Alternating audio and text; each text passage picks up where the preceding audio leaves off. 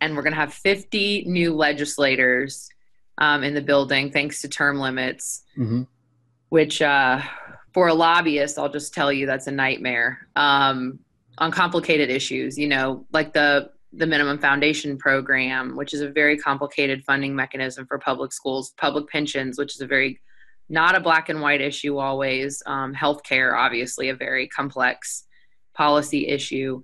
And most new legislators think that the only reason we haven't fixed everything before is because they weren't here before.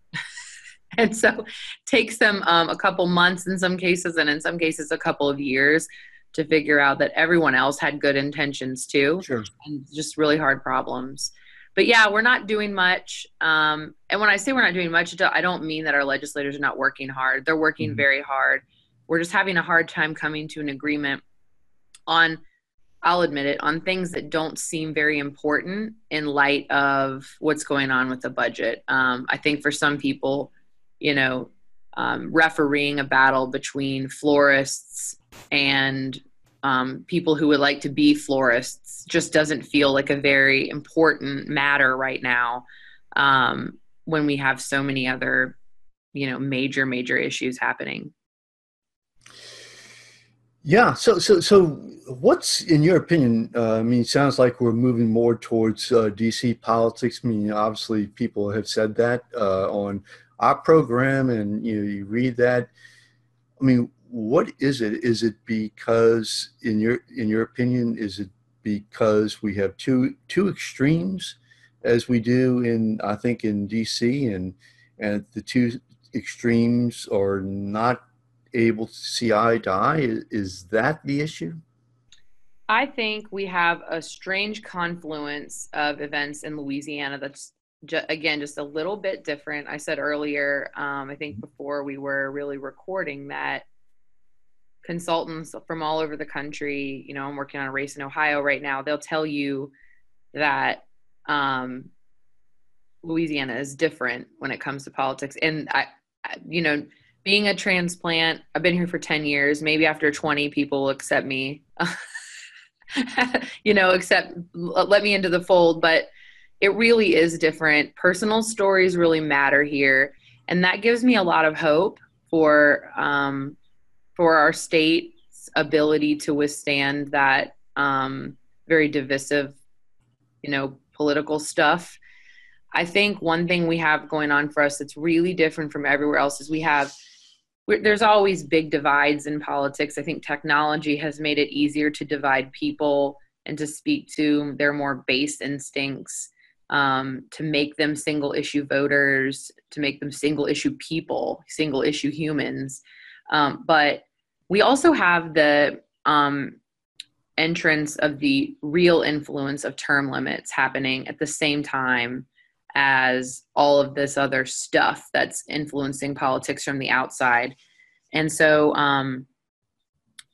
we had the ability before, even when the political makeup of, let's say, a state Senate district might be changing on the federal level.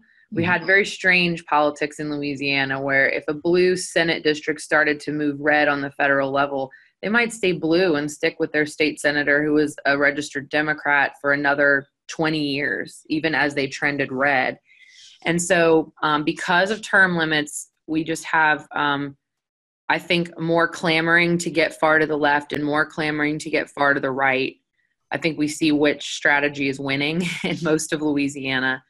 And the reason for me why all of this matters as a voter, separating myself from what I do for a living, is that in 2020, we will do redistricting in Louisiana. So our 2019 elections are, I just had my first baby. He's 9 months old. And what we do in 2019 will impact what his state legislature is doing when he registers to vote for the first time at 18. Because many of the people who get elected in 2019 will still be around. If, let's say, they run for state house, they will serve their 3 terms, and then by the time he registers to vote, they'll be state senators. So we could very well, in 2018, we could be selecting the Senate president, when my son is 18 years old. And so I think about the generational politics of these kinds of elections. And I think about how much redistricting matters and how much fair redistricting is important to making sure the state remains representative of the people that actually live here, and actually live in each, especially in our congressional districts. It's very, very important. I think the common voter maybe everybody's so busy in their normal lives, they don't think about that kind of stuff, that it really matters. Redistricting really matters, and getting it right really matters, because these are the people who bring home federal dollars for infrastructure that we're going to elect. These are the people that get committee assignments, that get clout in DC to be able to do things for Louisiana that we really need. So drawing these lines correctly so that the person who's there actually represents the district, it can be the difference between a new highway and not, which can be the difference between getting new industry and not, which can be the difference between ending, improving joblessness and not. And so it really does make a big, big difference, and it really matters. It's easy for me to say I'm a chronic voter. I show up for every special, I never miss it. I wish I could convince more people to understand how much it really does matter to put their voice in the bucket and make sure that the people who represent them get a full picture of what their district really wants.